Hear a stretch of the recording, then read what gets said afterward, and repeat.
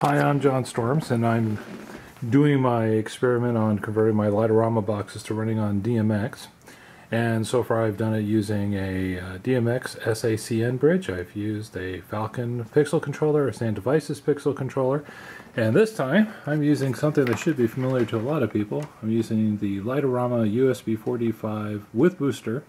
So this is a USB dongle that connects to Light-O-Rama. This is a regular Cat 5 cable from the booster to the first box. This one is a Gen 2 box. This one's a Gen 1, and this one's a Gen 3. So these are all just regular Cat 5 cables, no crossover cables at all.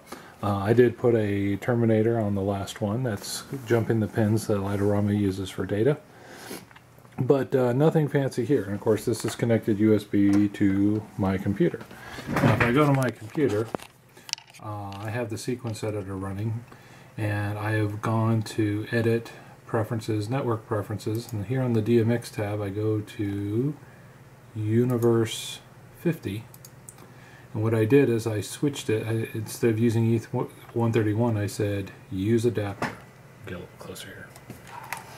So use adapter. And when I went to select adapters, this is the guy that was there. This is my my RS485 USB adapter, the one from Light-O-Rama, and then the protocol is just raw DMX. Okay, so I click OK, and apply, and OK, and I go back, and of course this is the same sequence I've been using, which is one channel for every channel, or one row for every channel in the DMX universe for 50. So 50 is going to be routed out over that USB connection. So I hit play and check it out. It works. So you can do DMX to your Light-O-Rama controllers over the old RS485 dongle. Very handy. Lots of options.